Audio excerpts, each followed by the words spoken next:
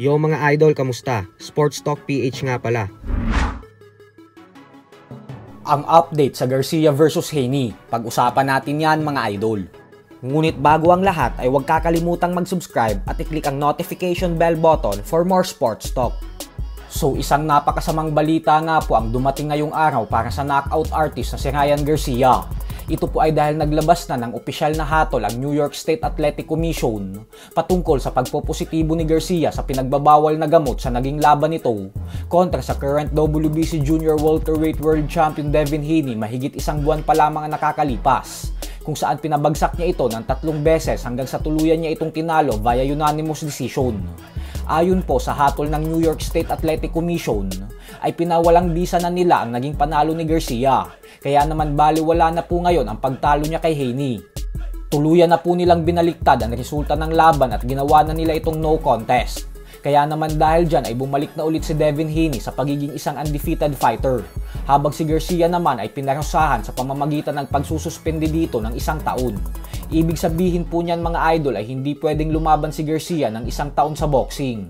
Bukod dyan ay pinagmulta din ito ng mahigit $1 million o 54 million pesos.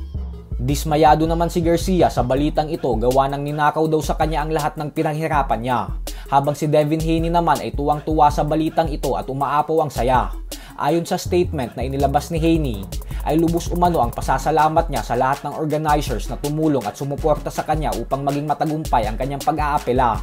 Masaya si Haney na malinis na ulit ang kanyang record at wala na ulit siyang talo. Sa kabilang banda naman mga idol ay ibinunyag nga po ng tumalo kay former 4th Division World Champion Adrian Broner na si Blair Cobbs na pinasuko niya daw si Ryan Garcia sa naging sparring session nila dati. Umayaw daw si Garcia gawa ng binugbog niya umano ito sa ibabaw ng lona.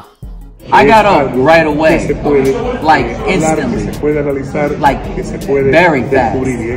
And then I went to work on his ass and finished like a true champion does. You know, I'm the guy that always has the last laugh at the end because I'm a true champion. You know, I know how to get up and then win the fight. I know how to get up and show the world that it ain't over. In that little sparring clip, yes, you might have saw me go down from a shot because I don't know who the hell this kid is. I didn't know that he had a weapon or anything like that. He's just some goofy ass kid to me. You know what I mean? Looking like easy work. And that's exactly what I made sure that he was. Easy work. Right after that knockdown, I got up and finished him. SportsTalk PH, kakaiba ang laban ng mga Pinoy. Lakas at dedikasyon ng aros na tinuon. Kamaong nagbabaga ang sayo ay babaon. Mga Pinoy